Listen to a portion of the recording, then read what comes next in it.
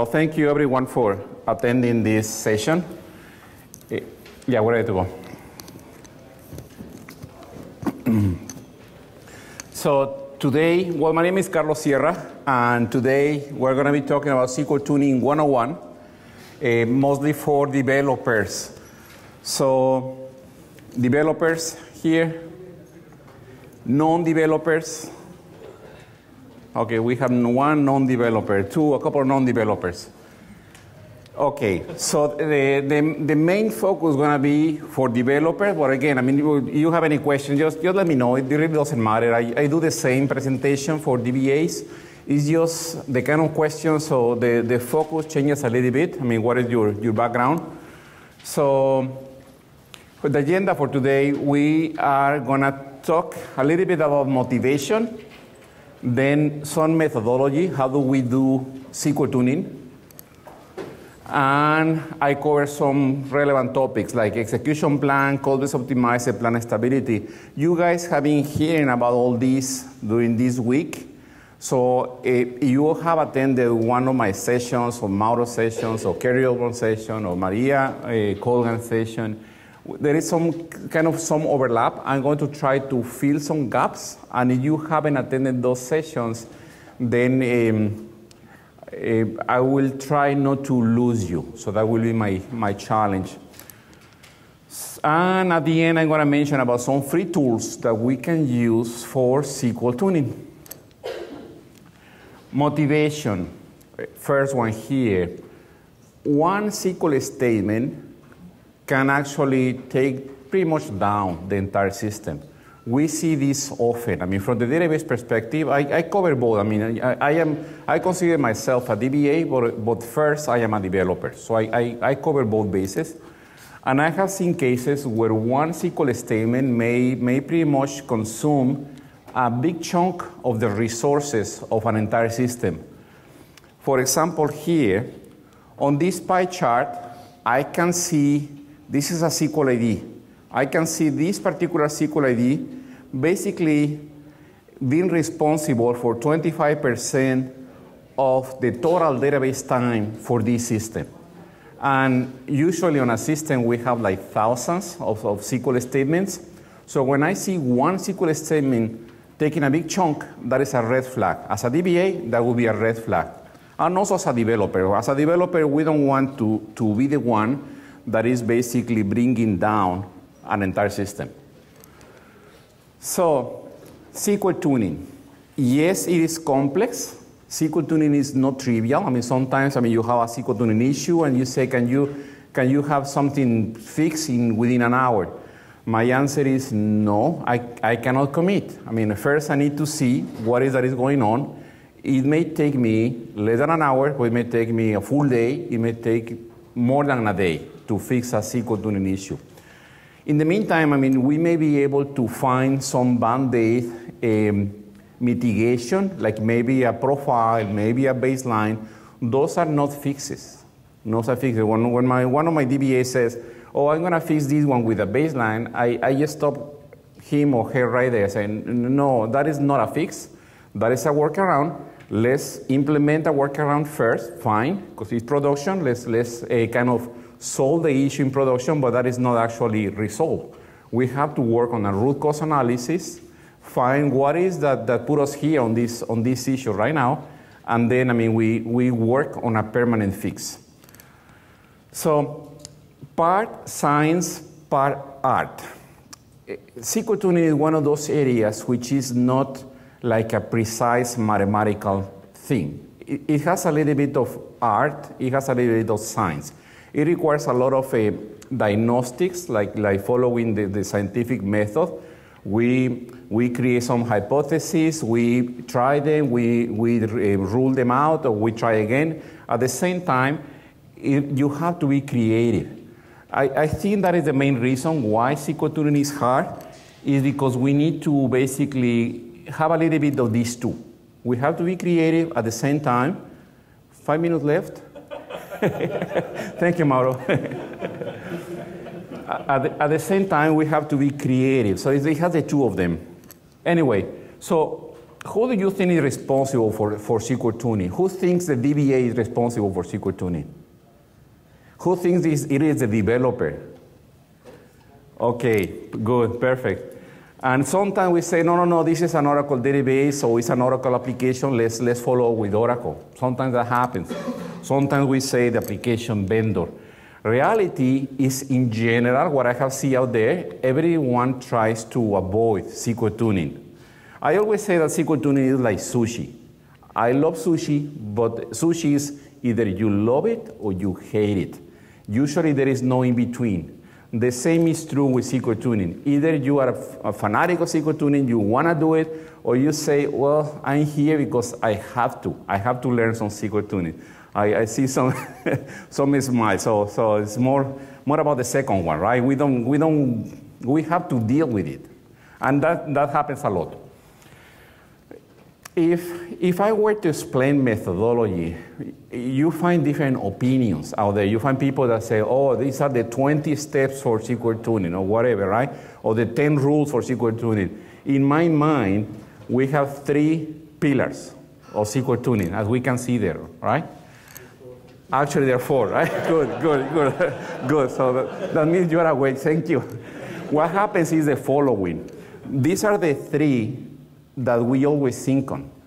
Diagnostic collection, so that means I get something out of the database. It could be the execution plan, it could be an AWR report, something. We get some kind of diagnostics, a trace ticket prof. We start somewhere. Then we work on the root cause analysis. That's when we invest time. And then we work on remediation. And the one that we usually forget is this one here, good practices. If we were to start with good practices, we can avoid many of these. I work as a consultant, and I consider myself still a consultant, and this is the one that we love. Why? Because if I go to a client and I know that they're not following some good practices, I know I will have work forever, okay?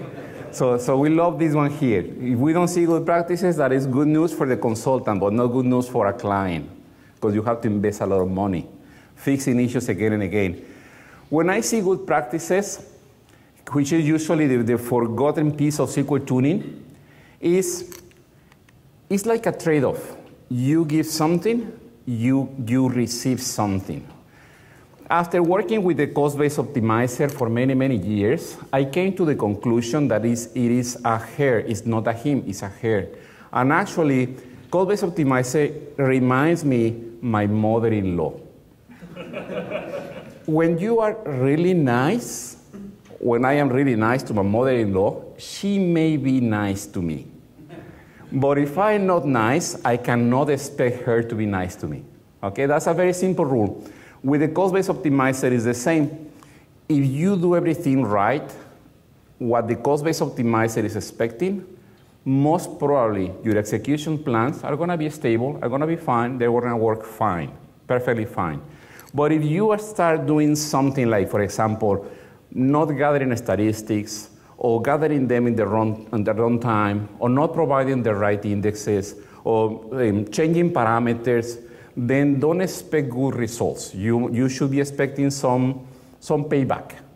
Okay? Just keep that in mind. You have to be nice to the optimizer. When you have your environment that is healthy, there is less SQL tuning to see. I mean, and again, as a consultant, you go on site, check parameters, check the configuration, how often do you gather statistics. Depending how you get those answers, you know what is coming. You know that you will have a lot of work or you will have little work to do. So that is very simple. So in general, I would say it's a win-win, good practices. Everyone wins except consultants like myself. So just keep that in mind. Some of the good practices I'm referring to. Well, first, you want to start with a modern and solid database release. For example, if you were to tell me you are on 11.201 or 11.107 or 11 whatever, that is not 11.204, that raises a flag. If you are on 12C, you are fine. You are fine. But I would like to see if you are on 12C, I would like you to be in what? 12.2 or 2? 12.2 or 2. right? If you are still on 12.201, you are kind of okay, but you want to be on the latest and greatest patch set. Why? Because as you know, I mean, software is not perfect. So you are in a very old version of the optimizer, or you are on a release and you haven't applied any major patch set for that release, well, you know that there will be many known issues that you are exposed to. It doesn't mean they're affecting you, but you're exposed to. So you start with a solid release. Another one, try not to set any CBO parameter unless your application vendor requires them. Some application vendors, like eBusiness, part of Oracle, require some setup of optimizer. Cibo, another one that requires some setup. But if it is a custom application, try not to use any parameter. If you are finding yourself that you have to set up some parameter for the optimizer to work, there is something that is kind of requires better investigation on your application. The best application is the one that requires no parameters. If you are finding your application requires to set up some CBO parameters, that brings a huge question mark about your application. It's as simple as that. Another one, gather statistics in such a way that they follow your data. Oracle has been working for many, many years to make the statistics as useful as possible on a plain and simple way. If you are on 11.204 or higher, just using the automatic job that Oracle provides is pretty much what you need. There will be some corner cases. If you are doing ETL and you have a massive load of data, yes, at the end of your load and before you start consuming data, you may want to gather statistics for those subjects. In other words, if you change your data a lot, you may need, in addition to this, you may need to gather stats at the right time. Some cases we see gathering of statistics asynchronous. Asynchronous when we load the data. So that means we have a job that we schedule every 4 hours to gather stats, and we run ETL like every 7 hours, just to give an example. So that means at some moments, the statistics are going to be refreshed at the right time, but at some other times, statistics are outdated for hours. So just try to synchronize those two so you don't have that situation. I mean, the best way to gather stats when you have an ETL is during the ETL process at the very end. Once you load data, gather stats before you consume data. That is a question that we see often. The last one, as developers, we want to write reasonable SQL. I have been in situations where our developers, they are really good Java developers, but they have never written a SQL statement. So when they interact with the database, the quality of the SQL that they produce is not the best. So for those developers, I would say, learn more SQL. You don't have to know everything, but if you are going to be writing SQL, you need to understand better the database, and you need to learn how to write better SQL.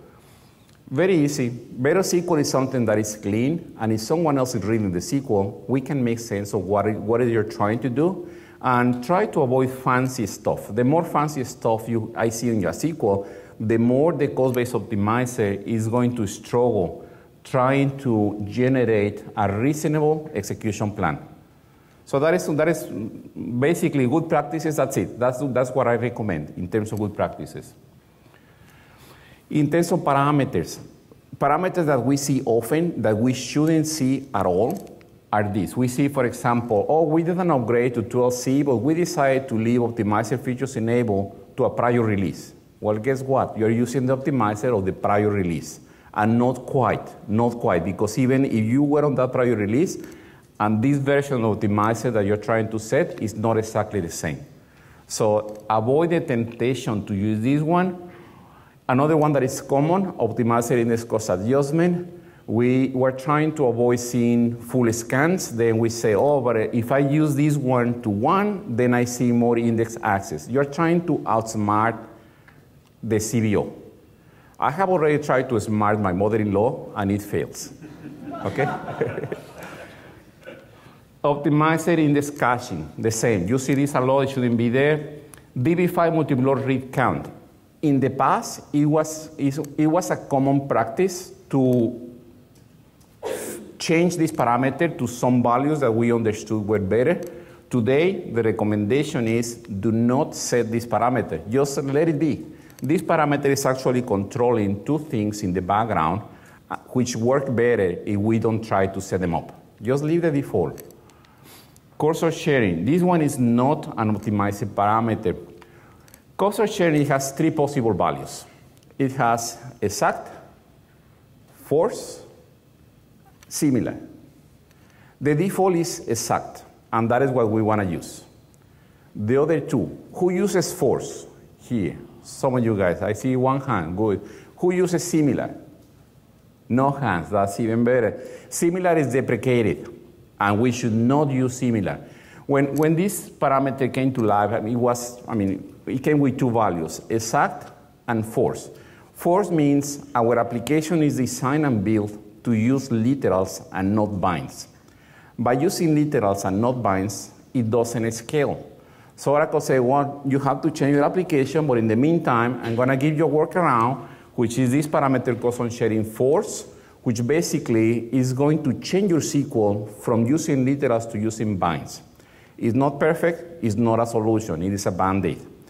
And basically what we're expecting is application developers to go back and fix the application to use binds when we have to use binds.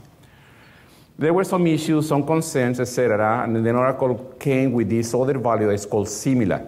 And the attempt with similar, it was something in between force and exact.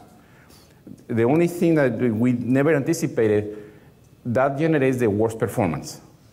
So instead of improving either one of these two, it was worse. It was bogus, and the performance was kind of questionable. So similar was abandoned, but still we see every once in a while parameters say cursor sharing similar. If you have cursor sharing similar, that's something you don't want to see. Optimized dynamic sampling is another one that you don't want to change the default. The default is 2. That 2, we can talk hours about optimized dynamic sampling. The only thing I want to say here is leave it alone, use the default. Optimizer mode. The optimizer mode, the default is all rows. You can change that? Yes, you could. You want to change that? The answer is no. So that is just a subset of the parameter that we see every once in a while. Just going back here. If you see on your Ineradora SP file, you see a bunch of CBO parameters, question every single one of those parameters. It's quite common that we set up a parameter 10 years ago, and then we have been carrying that parameter on every single release, and right now, nobody knows why we set the parameter to that value. In my opinion, if no one knows why that parameter is set, that's a parameter you need to remove. Of course, it requires testing, because every time we change a global parameter, something is going to improve and something is going to break. Just keep the following in mind. I worked for support for many years, in Oracle support. And in my mind, I say, this product has so many issues. So everyone is complaining about the problem, right? Or the performance, whatever. New upgrade, something breaks. The reality is the following. Every time you upgrade or you change a parameter, even if you have 99 SQLs that perform better and one that degrades, no one is going to come and say, oh, your SQL is working better today. Congrats. No one. But someone is going to complain for the one SQL that is degrading. So it gives you the impression that you make a change and something breaks. Yes, you make a change and 99 things got better, one broke. Overall, your system is better. So at some point, you have to bite the bullet and say, you know what? I'm doing a major upgrade. I'm going to use this as an opportunity to do a cleanup of all my parameters. And I'm going to leave only the ones I really need. Is that clear? Any questions so far? No? Okay. So regarding diagnostics collection, what do you use today? You have an issue, you have something broke, you want to diagnose a SQL statement, you know the SQL ID. How do you move forward? What do you do next? Come on. Enterprise manager. Who says enterprise manager? Enterprise manager. Who has access to enterprise manager? Few hands. Few hands. Most developers, we do not have access to Enterprise Manager. If we have access to Enterprise Manager, we go to the Enterprise Manager, we're looking for top SQL, we find the top SQL, we find the SQL that is causing 25% of the issues. What do you do next? Once you know the SQL, what is your next step? You look at the execution plan, you say it looks pretty. The execution plan looks pretty. What do you do next? Well, it's not good. It looks pretty. Once you see the execution plan, how do you move forward? Let's say it's performing poorly. So you look at the execution plan, you say, well, everything looks good. Look at it again. I like that. I like that. I like that. Sometimes what I see part of that loop is, oh, let me gather the stats. And just hoping that somehow it's going to look better. And sometimes it does, but sometimes it doesn't. And when it doesn't, what do you do next? Try to force a different explain. That is correct. We're looking for a workaround. We're not solving the issue. The issue is going to be there. We're just trying to find like the back door saying, is there any other execution plan for this SQL that has performed better in the past? If the answer is yes, perfect. I just pin that plan and move to the next file. Right? That's what we do. That's what we do. Unfortunately, that is not solving the issue. We're just skipping the issue for now. Tomorrow, the application developer, which may be us, we added a column to the SQL changes, and suddenly the performance is back to suck, right? So we have to do the same technique. So we're not solving the issue. So at some point we had to say, okay, now I have the time, I'm going to solve this issue. In order to do that, I need to collect some diagnostics. I have the execution plan. What else do I need? I need to know more about the statistics. I need to know more about the indexes that I have. I need to know more about the parameters that may be affecting the SQL. I need to look if there is some history that the SQL was performing fine before, I need to see what was different. If my SQL is using binds, I need to see which binds were used at the time it was parsed today and when it was performing fine. And as you start digging, you will find that there are a lot of dependencies. It's not just one or two. There are many dependencies. Unfortunately, on Enterprise Manager, we don't have that level of detail. So that means we go to SQL Plus or SQL Developer and start making queries. We look for this data, we look for these other views, etc. And sure enough, sooner or later, we get a whole picture of what is that is going on. That whole picture may take 1 hour, may take you a couple of weeks to find why your SQL broke. Once you get to that point, then you can solve it. So for diagnostic collection, the first step is to find the SQL ID, which means is basically just search for the SQL. In order to do that, we use Enterprise Manager, we use AWR, or as application developers, we use the DBA. The DBA is the one that gets the phone. They call us somehow, they knew it was us. We cannot hide, it was us, right? They say this SQL is yours. So that's the first step. And then we use Oracle tools. We have a bunch of Oracle tools, like Enterprise Manager, Trace, Ticket Prof, DBMS Explain. We have some tools. And after that, if those tools are not enough, because if those tools are enough, fine, solve the issue right there. But if those tools are not enough, you need to go and start using some more specialized tools. Yeah, so you go from the Oracle provide. Oracle gives you the basics to start working. If you can solve with this info, you can solve 80% of the issues, you are good. For the remaining 20%, you need to go deeper. So how do we find the SQL? Yeah, we can use Enterprise Manager with all the names. Enterprise Manager can be called database, grid, cloud, control. It has different names, but it's the same thing. It's Enterprise Manager. We can use AWR or StatsPack. We can use Trace Ticket Prof. Maybe we just query directly $session, $SQL. We find our SQL. Regarding which tools we can use from Oracle, we have Trace Ticket Prof, Ash. Ash is active session history. Anyone here is using Ash to diagnose a SQL performing poorly? I see one hand, few hands. Ash, I would say, is a new Trace. In the past, we use this guy. Today, we use this guy. Ash basically is building a history of what is going on our entire system. So the main advantage of this one over this one is Ash is always there. I don't have to go back and say, oh, my report that took 5 hours is slow. Oh, let me turn trace on and rerun my report. I don't have to do that if I have Ash. We can use Explain Plan 4, not recommended, but we can use it. We can use AutoTrace, SQL Developer, DBMS Explan. Maria was talking about DBMS Explan. We can use SQL Monitor. And Maria was asking, who is using SQL Monitor? And I only saw a couple of hands. Let me ask the question again. Who is using SQL Monitor here? Few hands. If you notice, well, you don't notice, but I noticed, there is an overlap between who uses Enterprise Manager and who uses SQL Monitor. We're the same people. If you are using Enterprise Manager, then you have access to SQL Monitor. But if you don't have access to Enterprise Manager, you still have access to SQL Monitor. Okay, that is the trick here. If you have no access to Enterprise Manager, you can still use SQL Monitor from SQL Plus. Did you know that? That you can use SQL Monitor from SQL Plus? Okay, I'm going to show you how we can use SQL Monitor from SQL Plus in a moment. SQL Trace, we talk a lot about SQL Trace in one other session.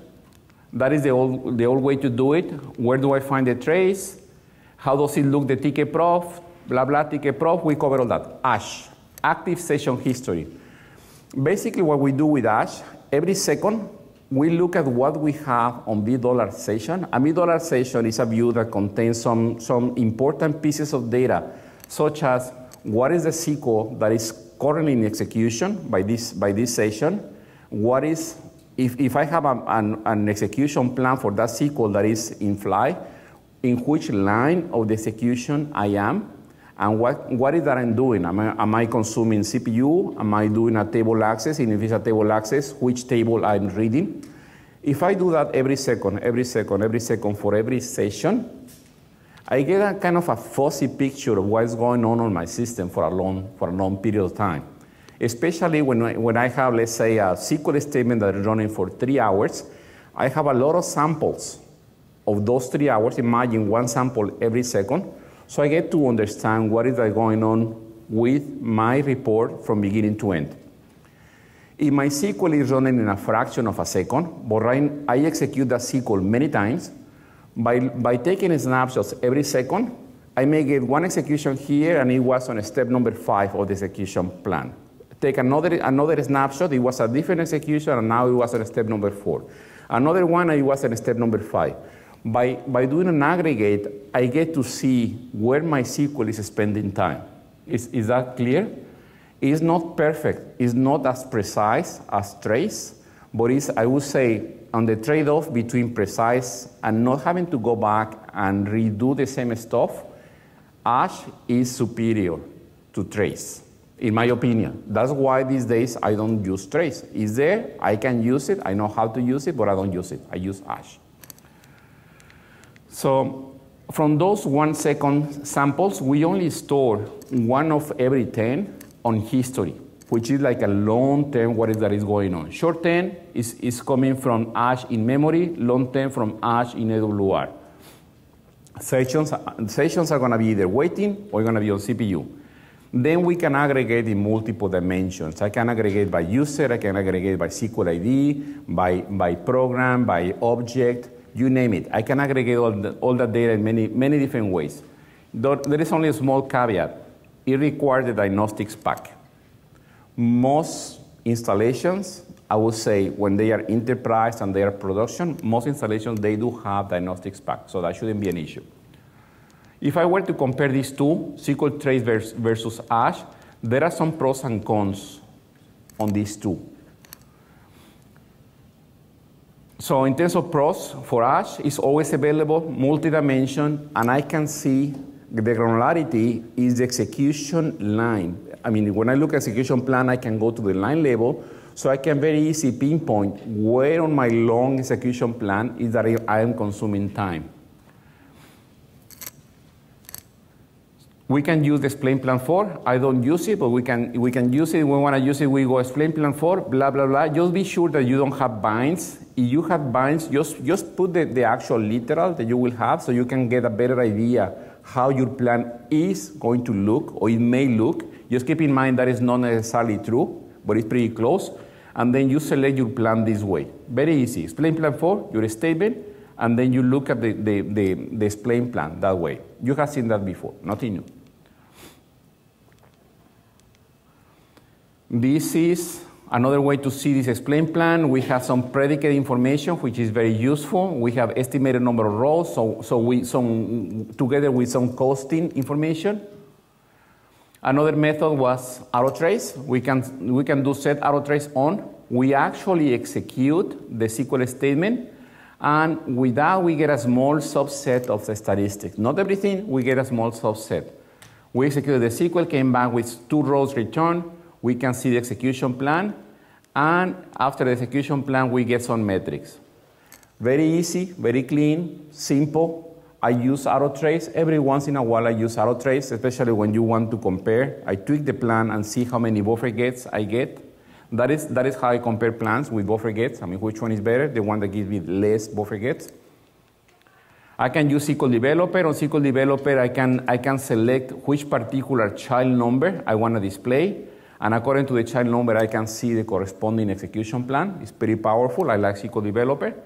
The plan looks like this. VBMSX plan, Maria was talking about this one. This is, I would say, the preferred Oracle tool, in my opinion, to look at the execution plan. It has different APIs, so I can display the plan out of the plan table. The one that I use is this one here, display cursor, but there are some others. Like I can display the plan that is stored on AWR, or I can display a plan that is stored on a baseline. I don't use this one often, but it's available. Syntax is quite simple with some parameters here. If I use the display cursor, it has 3 parameters: SQL ID, child cursor, format. The format that I use is this combined with this. I say advanced, all stats last. That's what I use. Give me as much as possible. In this case, I have the SQL with some binds. I am putting here on the SQL this gather plan statistics. By putting this hint, I get the actual rows. If I don't use the hint, I don't get the actual rows, unless I do alter session set statistics level to all, which are equivalent. So I do that, and I get to see this column that I like. Actual rows, I have estimated number of rows, then I can do my work, right? I can see where the CBO made a mistake, etc. Nothing new. SQL Monitor. Let me show you a real SQL Monitor. In the past, you saw the PowerPoint presentation, you saw some slides about the SQL Monitor. How does it actually look? I'm going to open one of these 2, and I'm going to show you here an actual SQL Monitor report. I am not connected to any database. I am not using here Enterprise Manager. This is just a text file. It's an HTML. It says Enterprise Manager. Yeah, this is the API that I use, but it's standalone. I'm not connected to that database. So it's coming back. It's taking some time to assemble the report, to put it together, but all the content of the report is embedded on the HTML file.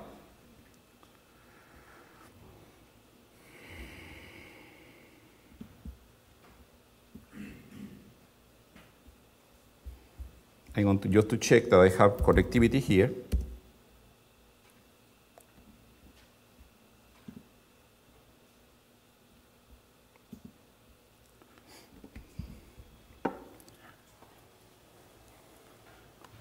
That is the symbol that Mauro was using on his presentation. I like that. That is not that he's running anything against the database. Actually, I don't know what is taking some time. Mauro, you have an idea? No, why not?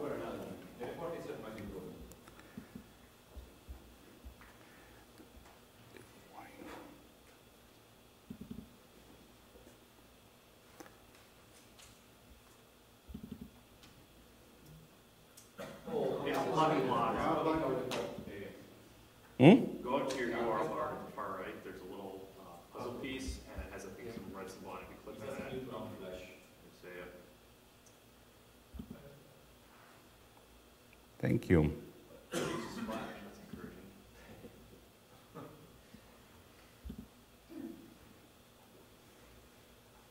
That was flash, right? Yes, sir. And below, so. Call up somebody at Oracle, make sure that meets the HTML file. Right, different browser.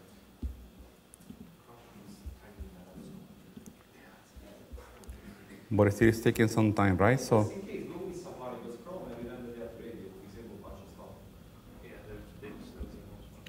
one was to start receiving.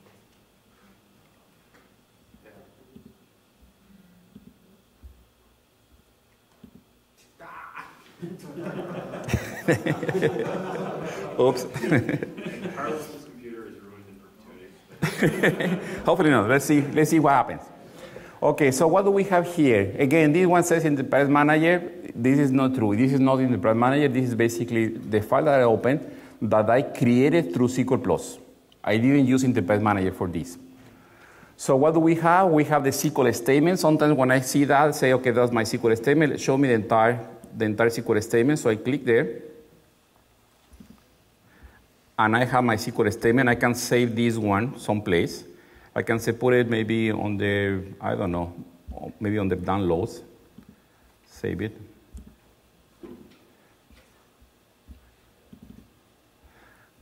I get my SQL statement so I can actually read it to make sense of it. Oh, my SQL statement has a lot of hints.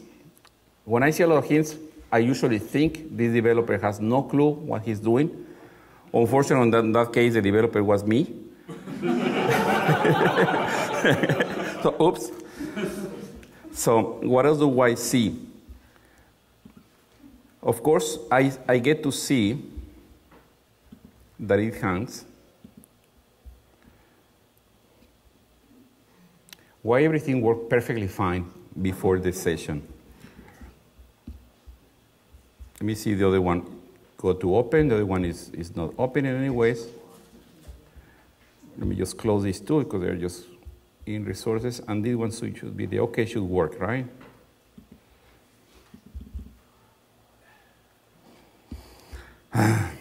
Just bear with me for a moment here.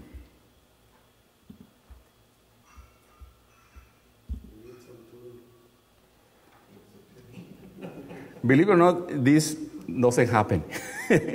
Only when you are here in front of a group of people. So I get to see down here the execution plan, because usually you can scroll.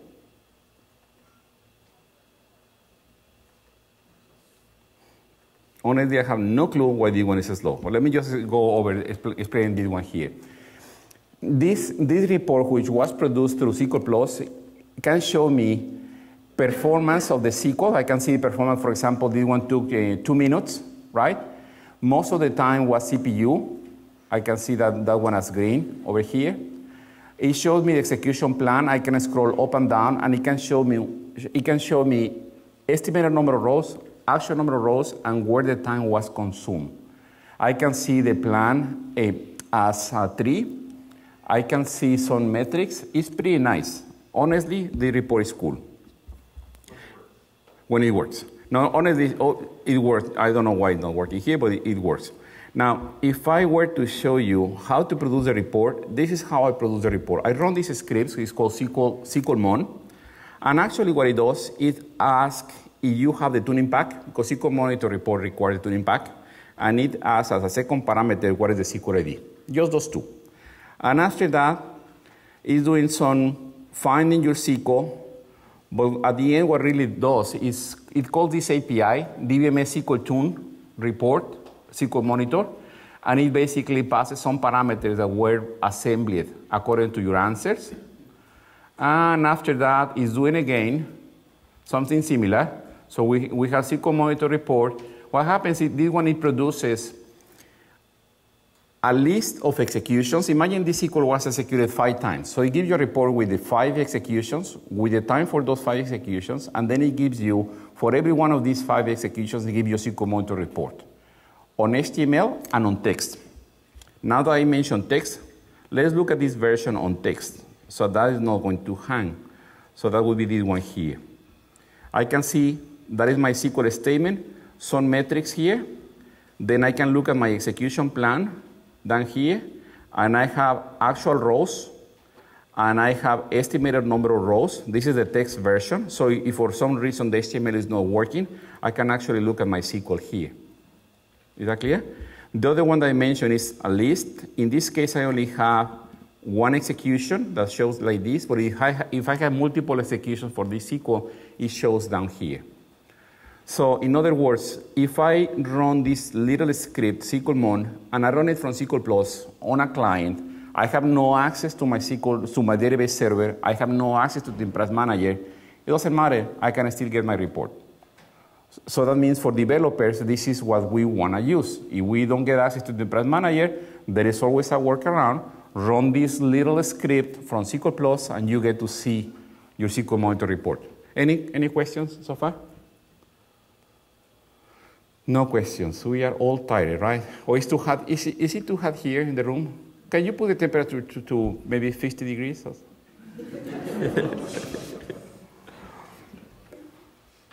Thank you, Mauro. Are these scripts on your site? These scripts are on my site, yes. And these are free. These are like in SQL Developer Code that you can... SQL Developer Code. Well, now that I work for Oracle, I cannot say anything about SQL Developer. No, I'm not very familiar with SQL Developer. Well, with SQL Developer, SQL Developer, yes, but not Toad. Okay. Yeah, with SQL Developer, you get to see execution plan, but it doesn't give you the SQL Monitor report. You cannot, as far as I know, you cannot run it from SQL Developer. Am I incorrect? Can you run it SQL? I think so.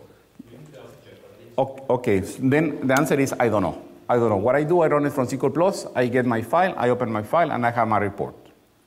Okay? Okay, so I was mentioning, I was talking about, there was another question someplace? No? Okay. So SQL Monitor report is part of the tuning pack. It can show you the execution plan as a table, as we saw, or it can show you as a tree. Either way. We can see timeline per plan, so we can see for every operation on the execution plan, we can see where it started, where it completed. And it can also show you some history. So it can show you this operation was active here, and then I have this one here, and I have this one here. So it gives you a better idea what is that is going on. It shows you the values of the BAM variables that were available to the optimizer at the time the SQL was parsed. Shows you predicates. It's nice and easy to understand. And it's executed either from Enterprise Manager. You have access to the Enterprise Manager, that's fine. If not, you can execute SQL Monitor from SQL Plus. Looks like this, blah, blah. Specialized tools. Specialized tools, we have SQL T Explain. Anyone here has used SQL T Explain before? One hand, two hands. Okay. We have SQL Health Check, and we have SQL D360. We have three tools which I would consider specialized tools. They give you more information, more details. These days, from these three, personally, I only use this one here, unless there is a site that already executed this one. Yeah, so, but it's really up to you. I mean, if you are familiar with this one and you want to use SQL T, by all means, or SQL Health Check, but the one I would endorse today is this one here, not the other two. Okay. Even if I developed those, I was too young. Or maybe today I'm too old, that's why Mauro is doing the tools. Are there others? Are there other tools which I consider specialized tools? I would say there are. For example, Toad could do something good. Really, I don't know. They could use some other tools. Usually those tools are commercial, so that means you have to pay, and I am cheap. I don't pay for coffee, so I don't pay for tools. So. So when it comes to root cause analysis, so that part was about diagnostics. Now, when it comes to root cause analysis, unfortunately, there is no shortcut. Root cause analysis requires time, a lot of time. So this is where you want to spend your time. And as DBAs or developers, we usually don't have that time. So that means at some point you have to say, okay, you know what? Instead of watching TV, I'm going to dedicate a couple of hours to this, and I will try to understand what is that is going on. And that is painful, but that is the only way I can see we can actually get better at SQL tuning is when you start investing time. There are no shortcuts. At least I haven't seen any shortcut. So you go over the output of these specialized tools. And as you go over, you say, oh, now I can see. For example, let's say I'm working with binds that are changing over time. And then you say, okay, I can see there is a portion here that has to do with adaptive cursor chaining. I kind of understand what it is, but not too well. So let me do some research. Let me get the understanding of adaptive cursor chaining. Now let me go back to the tool, see what kind of information it provides, and then I may be able to make sense of what's going on. And that is the way to learn. Just keep in mind that these tools, they include what is needed for SQL tuning. We are the consumers of the tools, and we just made them available for everyone. And what we do is SQL tuning. So that means we develop the tools having SQL tuning in mind. What we present there is what we consume. So when we're doing that kind of review, we're trying to find correlations and possibilities. We say, well, I noticed this bind is using this value that goes ascending, and sometimes it goes like a value that is out of order. I was not expecting this value. What could be the implication? Oh, and I noticed that it happens exactly when I gather statistics. What may be happening there? When you start doing this kind of analysis and correlation, you start finding possibilities. You say, I think if I have this scenario, this could be a side effect of what I see, right? So let me try to prove or disprove. You're trying to understand the optimizer, you have to question everything. And don't believe everything that you see right there because you're trying to find a quick answer. No, you say, this one looks like a dog. Is this a dog or is it a cat? So it's like, you have to question everything. After some point, you have to ask for help. There is always someone in your network that knows more about SQL tuning than you. That is true for everyone. No, not for everyone? In my case, I go to Mauro. When I struggle with SQL tuning, I say, Mauro, I need your help. But there is nothing wrong when you go back to someone and you're asking for help, okay? And if you have no one to ask for help and you can solve all the issues, good for you. But if you struggle, just try to find who would be a nice peer that can say, you know what, let's exchange some ideas, let me consult something. There is nothing wrong with consulting with someone else, okay? I do that all the time. So enjoy the ride. SQL tuning is not easy. When you really want to find the root cause, you have to put your pride to the side and say, you know what? If I don't find the root cause, let me see if someone else can help me find the root cause. There is always a root cause. Typical steps, well, find where the time is being spent. And let's say you're doing your troubleshooting, my execution plan is this long. I try to focus where the plan breaks and where the time is being spent. And then you start looking at things like estimated number of rows, actual number of rows. There's a big mismatch here. Maybe I need extended stats. Maybe I need to collect statistics. Maybe I need an index. Maybe I need something, right? So you start finding stuff. What is the history of this SQL? Has it ever worked before? Can I actually kill the SQL entirely? Is someone consuming the output? Sometimes the answer is no. Sometimes you see SQL that nobody cares, nobody uses, nobody knows what the SQL is. So can you make sense of the SQL and the execution plan? If the answer is no, then you have to invest a lot of time there because you need to understand the SQL and the execution plan in order to make progress. Once you work that piece that takes a long time, it comes remediation. How do we fix it? Sometimes it's trivial. Once you know what is broken, why it broke, the remediation is like, yeah, if someone dropped an index, oh, okay, remediation is easy. I put back the index. Or the statistics are missing. Okay, I need to gather stats. Or my index became invalid, or it became invisible. Things like that are easy.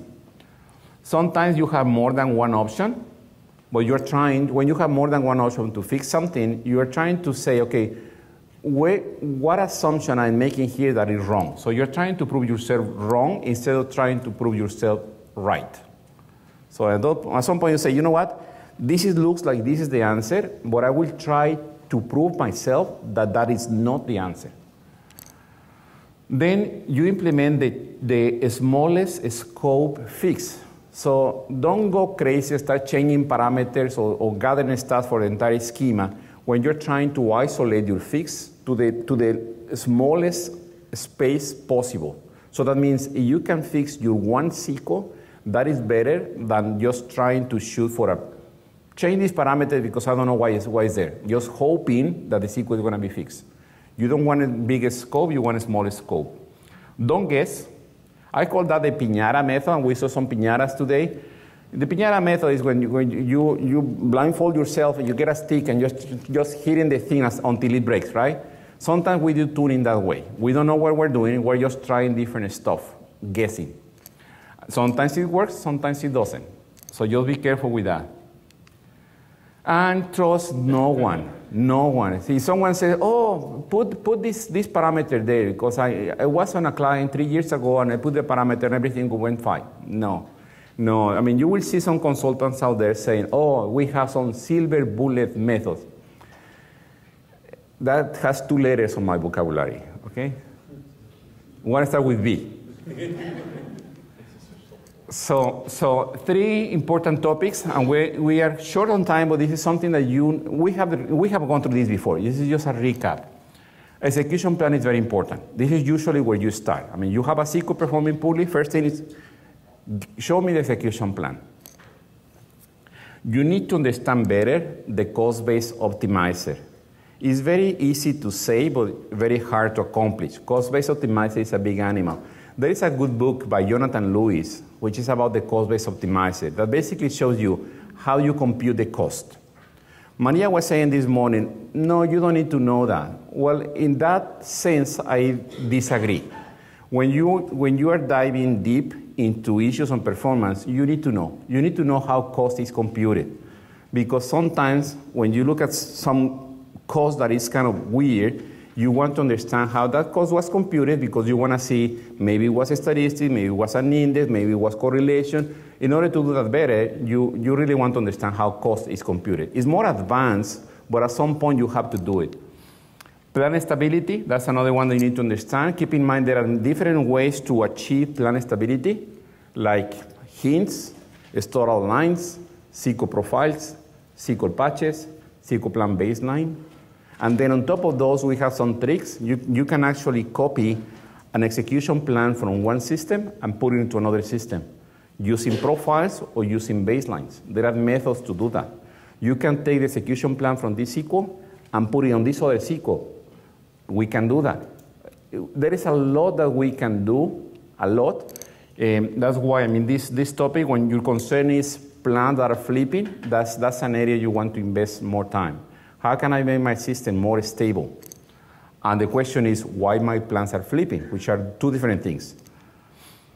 Regarding the execution plan, if you do not understand the SQL statement or the execution plan, put the brakes and then invest some time understanding the SQL and the execution plan. Otherwise, it's like, it's very hard to fix something unless you know. It's like if I'm trying to fix my car and I don't know anything about mechanics, guess what is going to happen? I'm going to break something, right? So, which actually has happened before. So,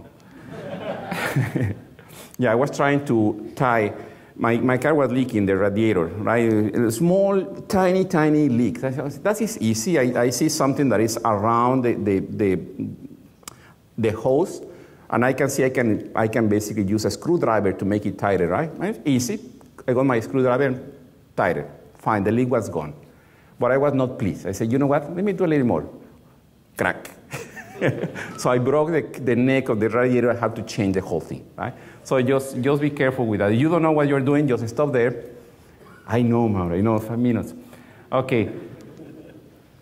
For the code-based optimizer, just keep in mind the CBO was released many years ago. So it's quite complex. Just get this book from Jonathan Lewis if you want to understand better the optimizer. And just get to know it. I mean, it takes some time. It takes some time to know the optimizer, but it's worth. Plan stability, I mentioned several ways to use plan stability. Keep in mind plan stability except SQL plan management. Everything else is a band-aid. It's just something like it's a temporarily. SQL plan management can be considered a fix when you know what you're doing. But if you're finding yourself that you have to use SQL plan management often, there is a major issue that requires your attention sooner or later. Regarding popular free diagnostic tools, we mentioned already these 3, SQL T-Explain, SQL Head Check, SQL D360, standalone scripts, like the one I mentioned about SQL Monitor. There are some on the Kerry Osborne website. You have some free scripts someplace on your blog? No, not yet? Okay, Kerry Osborne has some free scripts. Sometimes, using these free scripts, they save you some time, otherwise you have to write your own. SQL T-Explain looks like this. SQL D360 looks like this with a bunch of charts. All that you see here is coming from SQL D360. These two tools are really good. There are some pros and cons for every one of these two. If you read that list, you will understand why my preferred method is SQL D360. If you don't see it right away, I'm going to show you here. Required installation. That is a showstopper for me today. SQL Tuning Roadmap, you start with a clean environment, find your SQL, get some diagnostics, spend time analyzing the output, determine the root cause, implement. That is pretty much what is SQL Tuning in my mind. Questions? No questions? Well, then thank you for attending.